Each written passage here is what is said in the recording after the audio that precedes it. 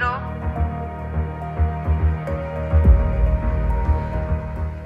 The ISRO launched its third lunar mission Chandrayaan-3 on board the heavy lift LVM-3 M4 rocket on July 14 from Sriharikota.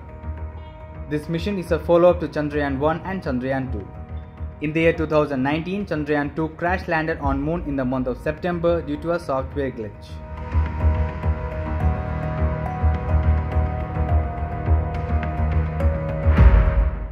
Chandrayaan-3, which is built at a cost of Rs 615 crore, aims to achieve what its predecessor could not: land softly on the lunar surface and explore it with a rover.